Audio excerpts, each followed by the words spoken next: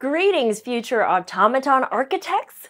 Today, we set forth on an intriguing journey exploring the world of automata, the art and science of creating machines that operate without human interaction.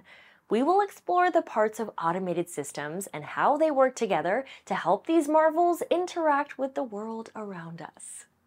First, we will take a look at the hardware, including sensors and actuators. Then, we'll work on the software part of the system by introducing a pathfinding algorithm. To culminate our exploration, we'll code a few tasks about navigating a rover through a maze, a skill that merges algorithmic thinking with real-world challenges in robotics. Let's get automating!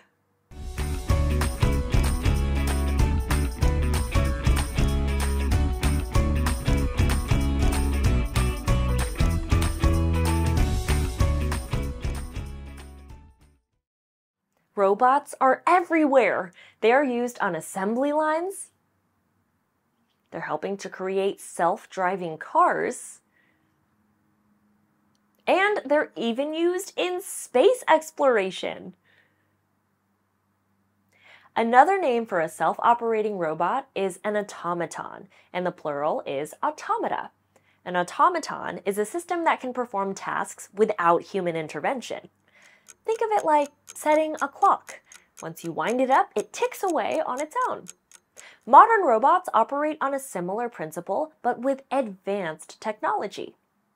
To understand how to create a program that can be used to guide robots, we first need to grasp some core components of our automated system. First, let's look at the hardware components. The hardware components of a system are the physical components of a system that you can touch. First, we have sensors. These are the eyes and ears of a robot. Sensors detect changes in the environment. For instance, in our rover, a camera acts as a sensor, capturing real-time visuals of the terrain. We could also have touch sensors, sound sensors, or even temperature sensors. They all give us feedback about the world around us. Then we have actuators. Once our robot senses its surroundings, it needs to act.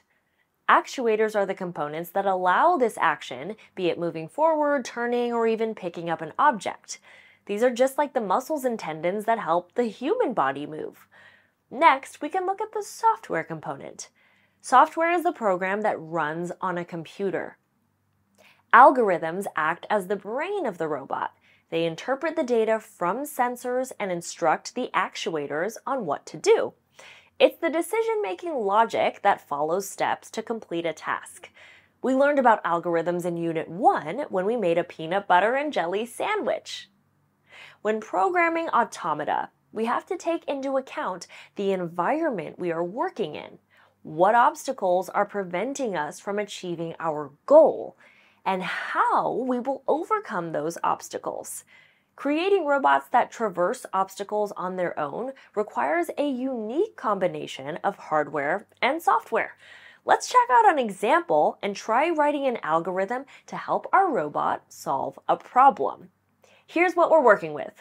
Our robot has a sensor that can tell us if there's anything blocking its path, an actuator that can move it forward or turn it side to side.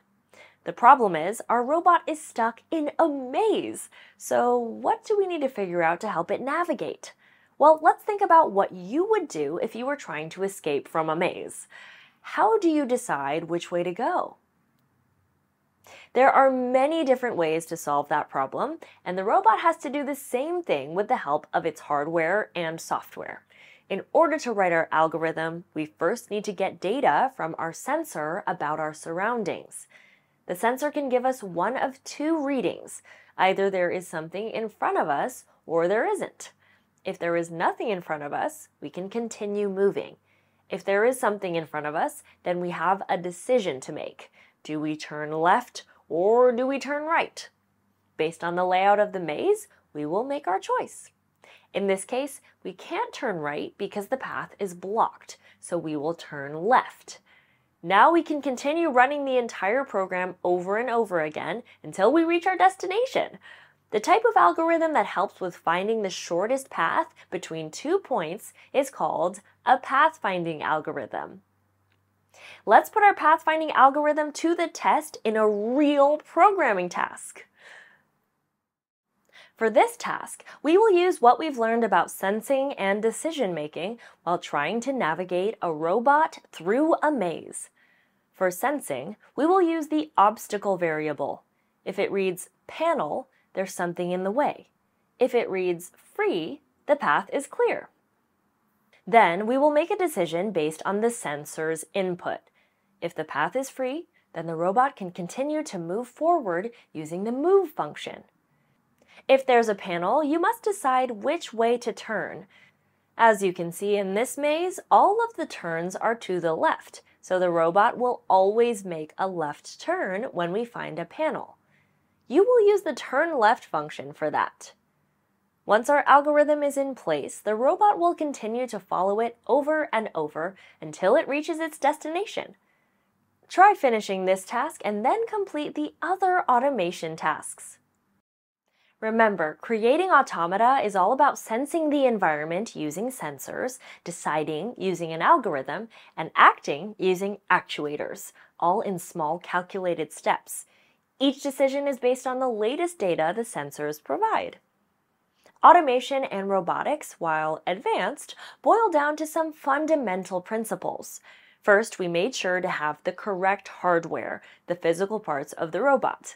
This included sensors, tools that get information about the environment. We also used actuators or devices to make the robot move. Lastly, we write the algorithm, which is part of the software programs that guide the robot. In particular, we used a pathfinding algorithm, which helps the robot find the shortest path between 2 points. As you progress, you'll find that these foundational concepts apply to various robots, from self-driving cars to drones and everything in between. Be sure to complete the programming tasks, practice questions, and extension activities before moving on to the next lesson. And remember, in the universe of coding, the possibilities are infinite. I'll see you next time.